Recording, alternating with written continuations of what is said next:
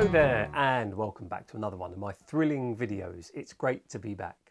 So today, as you've probably already figured out, I'm going to be looking at the Ilford Sporti. And it's quite pleasing actually to be back doing a camera review because I haven't done one in quite some time. So brilliant to be back. So yeah, I picked up the Ilford Sporti in a local charity shop, as I always do, back in kind of like late spring, summer of 2023. Camera. Got a nice carry case, the actually original one. It says on the front, Ilford, made in West Germany. Western Germany. It looks like a little bit of like a Bakelite finish on the front. Kind of rest of the case is leather. It's a nice combination, isn't it? Bakelite and leather. Tasty.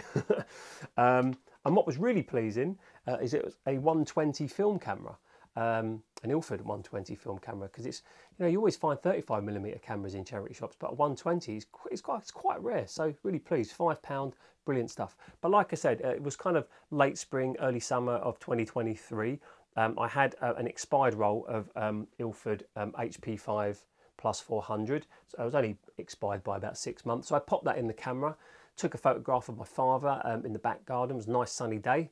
So I went out and done that, and then I totally forgot about the camera. I put it in my cupboard, found it again in January, and I thought I need to finish the film. So I went out, took the rest of the film, you know, shot the rest of the film, sent it off for developing and processing. But unfortunately, when it came back, and they did tell me this when they was doing the development process for me, that there was some kind of issue with the film. Maybe a bit of moisture had got into the camera. To me, it looked like mold. So it's possible that the conditions, you know, from kind of like summer into autumn into winter, maybe there was a little bit of moisture, maybe a bit of mold. But anyway, I thought it's not really fair to review this camera when, you know, it's effectively I've made a mistake. I've left it far too long, maybe in the wrong conditions. So I bought another roll of Ilford film, went out and shot in late March of 2024 this year, shot the whole reel in a day, sent it off, developed and processed. And that is where you find us today. I got the second lot of pictures back today, and really pleased with them. And you can tell it was nothing to do, the error on the first reel was obviously down to moisture, mold, something like that. You'll see those photos in the at the end of the video, and I'll label them up so you can see them. So what should we talk about? So the Ilford Sporti was produced around 1959. Can you believe that? That is 65 years old. And also went by the name, I believe, of the Decora Digna in Germany. So it had a very nice, humble name. Give me my Decora, please. Now, you're very limited with regard to the overall functionality of the camera, but for me, that's also part of its charm. It's so simple. And if you was somebody starting out, you know, and wanted to shoot 120 film, this could be the perfect camera for you. The only aperture control can be found on top of the lens casing, and we will have a look at that in a moment. There's a simple little lever, or a switch if you will, which allows you to go between sunny or cloudy flash mode. I'm not entirely sure what it's being set to, the aperture that is, but my guess is possibly sunny might be f11, f16, something like that. If we think about, you know, the sunny 16 exposure, probably something like that. And then cloudy flash mode might be something like f8, f9. I don't know for certain, so I'm sorry about that. And then you have your measure of distance, which is a little dial on front of the camera, which I assume just helps to ensure that the image is in focus. And we'll have a little look at that shortly. Other than these two prominent features on the camera, there really isn't else that matters other than the fact that, you know, that the shutter is firing.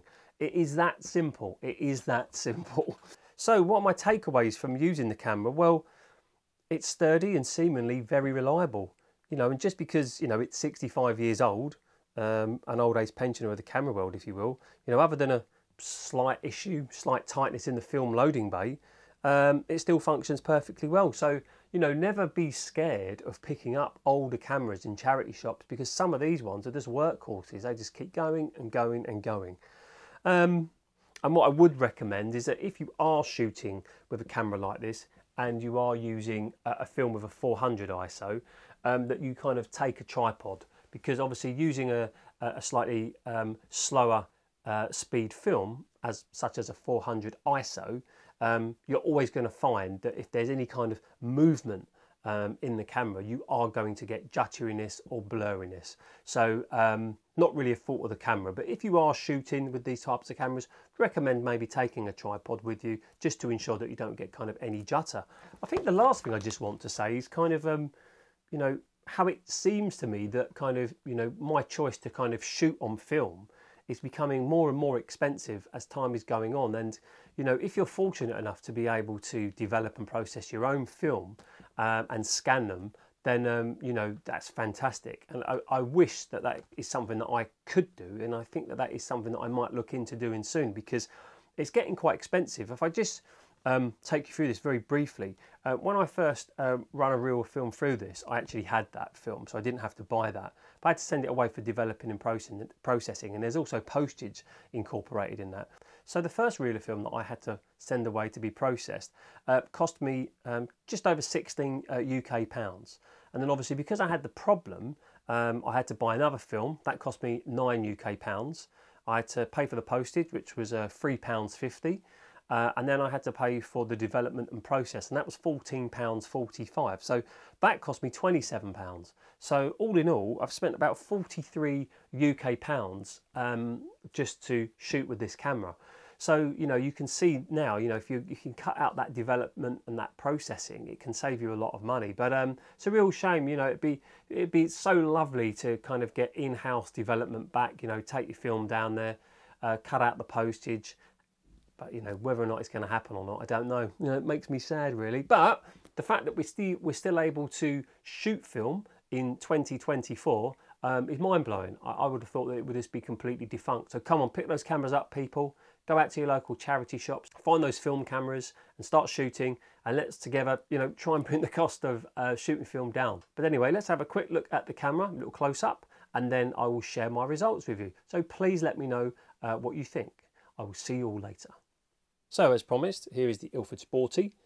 I'm not going to try and rush through this too quickly, but there really isn't that much to see. So when we start on the front of the camera here, you can see the viewfinder window here. We have our shutter release button there, which is working absolutely fine. And then we have the two important things on the front of the camera. We just have a look. I'll just bring it slightly closer to the camera. We have our dial there, can't go any further to the left. And it says here, close-ups on the left, in the middle, groups, and on here, views. And effectively, you would just turn this to whatever one you want. So if you want to take the group photo, which is between 10 to 25 feet, we would set it there. And if we want to go for views, anywhere between 25 feet and infinity, you'd go there. Now, I don't really know if you can set it in the middle there, because I suppose if that's 10 to 25, I'm assuming that this starts at 10 and it goes all the way round to 25. If anyone knows, please let me know. But that really is just to help you with the focal distance so that it's not, I guess, out of focus. And then on the top here, we have the little lever or the switch for sunny or cloudy flash. And if I just position it just in the right light, you should be able to just see the little mechanism move backwards and forwards. As I say, I think for sunny it's probably like F11, F16, and for cloudy flash it's probably F8, F9. So looking at the back of the camera, the only thing we have is the film window, which will allow you to see the backed paper of the 120 film, because that's important, different to 35mm film, of course. So as you wind on the film, you'll see slowly but surely the numbers come through each time. It's really cool 120 film. On the top of the camera, we have the wind-on mechanism, film wind-on mechanism, and then we have a cold shoe. We have the tripod mount on the bottom of the camera, and then we have the lever that we press up to get in to load the film. Excuse me. And as you can see here, it's quite clean, to be honest. Let's just fire that shutter for you, just to show you it's operational. There you have it. On the left here is where you load the film. And this was the only area that I had a problem with on my second time shooting. Once I'd loaded the film in and shut it up, it's just a bit stiff there. I think the paper, the backed paper, was getting snagged. And as I was trying to wind that film on, it was just getting stuck. And it looks like really cool here. It says, always use Ilford 120 films, and I was. So that's really nice to actually have that sticker still in there. Wonderful. And that's it really. You know, once you've loaded your film, you shut the camera and go out shooting. And that really is it. So I hope you enjoyed looking at the Ilford Sporti with me. And yeah, I'm going to now share the results and you can let me know what you think. I'll see you all later. Cheers.